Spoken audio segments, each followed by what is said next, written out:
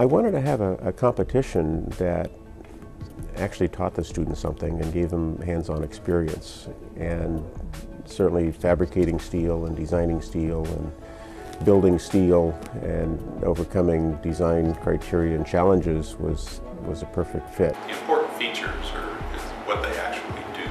So that planning, conceptual design, detailed design, picking materials, fabrication, building it, maybe having to go back and redesign something that didn't work the way they hoped. And, that's the process that's really valuable.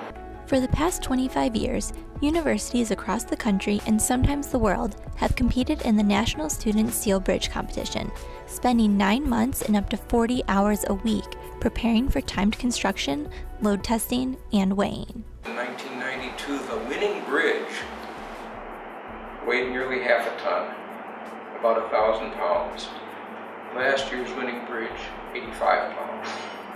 Wow. We've really gotten a lot more sophisticated in the development of the bridges. The students have clearly learned from the experiences.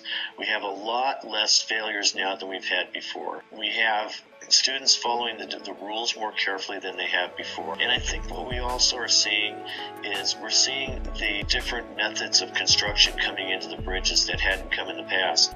After graduation, they will be part of a team that develops a project from beginning to end. NSSBC gives the students the opportunity to employ their skills in a real-life, scalable situation while preparing them for their future. The NSSBC provides the biggest platform for students to come together and not only work with each other, but also with industry professionals and with industry leaders. This competition has set me on a pace to where I'm at right now in my career.